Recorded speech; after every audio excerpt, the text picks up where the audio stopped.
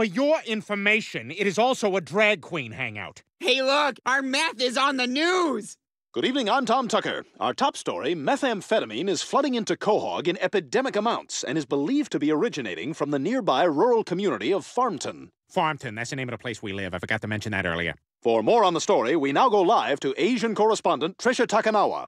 Oh, meth is fine. Everything's fine. Go back to your own business. Thanks, Trisha. She's doing fun things for me for money. Oh, my God. We're hurting our own hometown. All those drugs that are flooding into Quahog are from us. Oh, yeah? Well, if we're dealing so many drugs to Quahog, why is the Quahog envelope so light this week? Yeah, I say we go down there and talk to those people in Quahog. No, this is what I'm talking about. Meth has turned us into monsters. Lois, take it easy. No, you know what? This is my own fault for listening to you.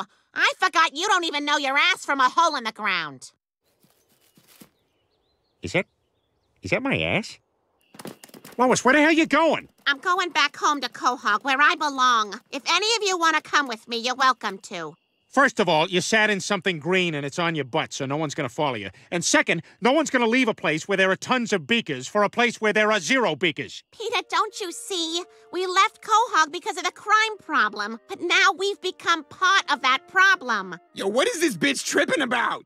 Look at our lives, Peter. Look at our family. I don't recognize us anymore.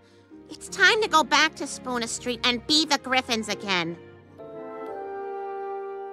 Let's go, Peter. Let's go back to Quahog.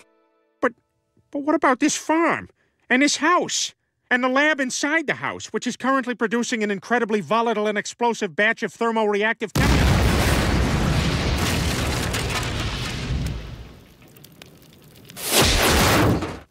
There were a lot of Rottweilers in that house. Well, it's good to be back in our old house. How did we get this place back, by the way? Well, luckily the value of this place plummeted because this is a meth town now. You know, I think the lesson here is that if your community has problems, you don't abandon it. It's better to stay put and help fix those problems. That's right, Lois, because wherever you run to, your problems have a funny way of finding you. Hey, are you guys in there? Peter, I need a taste. Oh my God, it's Jody Sweeten. Quick, everyone lie on the floor. Peter, come on. I've got Maureen McCormick with me. She'll let you finish anywhere. Okay, everyone hide upstairs. Daddy's gonna take care of this.